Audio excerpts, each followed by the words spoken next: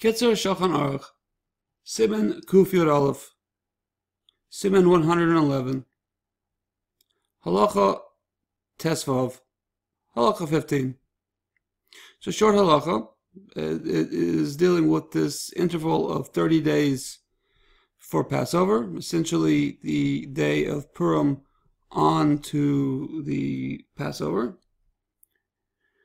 That's the time period we're talking about, and that's the time in which we are bidden to get rid of chametz. So, lo yashli granai tvua l'tarn gadol. We don't throw grains of grain, of those species of grain that do become chametz, l'tarn gadol, to chickens, v'mochem lach, in a wet place. Chicken yards are frequently very muddy, so we don't throw them into such a place. Tog shloshim yom, within 30 days. Shema, lest yishkach milvaram, lest he'll forget to destroy them, to burn them, meaning any grains that are left there. And of course, bittul would still work, but to have actual chametz sitting there in your property, and to say, oh, I nullify that. So when we try to nullify things, we try to nullify unknown chametz.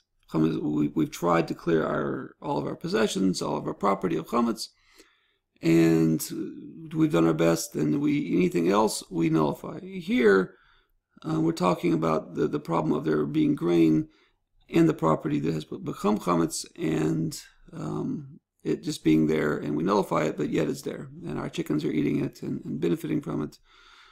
So it seems to go against what we say when we nullify it, that it should become like the dust of the earth. So anyway, that is basically what this halakha is talking about, that we should not throw those grains within those 30 days. We should find a better way. A lot of farms, modern farms in general, don't throw grains to chickens. Most cattle these days are fed with non-grain based things, corn and things like that, which are not one of the 5 species. So it's not as big a problem as it used to be. But nevertheless, if you are a farmer and you are in a situation to feed chickens or animals, you should heed this halacha and refrain from doing so within 30 days. Okay, I hope I did the halacha justice. Kol tuv, hatzlacha raba, keep learning.